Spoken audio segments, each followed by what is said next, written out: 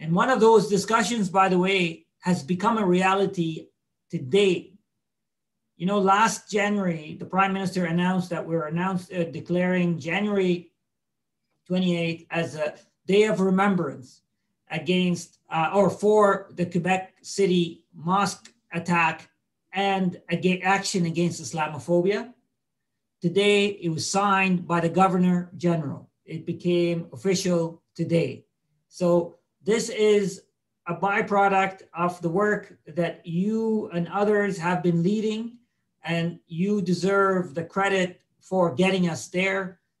Yes, my colleagues, my friends and I have had the honor of conveying these aspirations, but you did a lot of the work in advocating for the communities. You also have been the recipient of several Islamophobic vandalism that happened at some of your facilities, and you've been a confident, proud voice, not only in condemning it, but in speaking up for other community members who don't have the means that you do, and raising awareness among policymakers, among media, to say, this is what happens. Sometimes most people don't know about it, but this is what happens, and we need to be united in speaking up against it.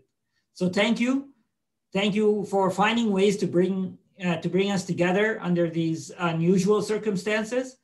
And Omar mentioned that we as a government have recognized January 29th as a day of action against Islamophobia and recognition of what happened in Quebec City when 6 people lost their lives and 19 others were orphaned.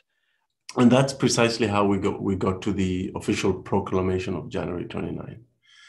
That didn't happen in a vacuum. It didn't happen because of us. It happened because of you and your relentless effort to engage and to guide us to really push for that recognition. And I'm so glad that we're getting together on the day that it became official, on the day that it actually got published in the Canada Gazette for all to see, right?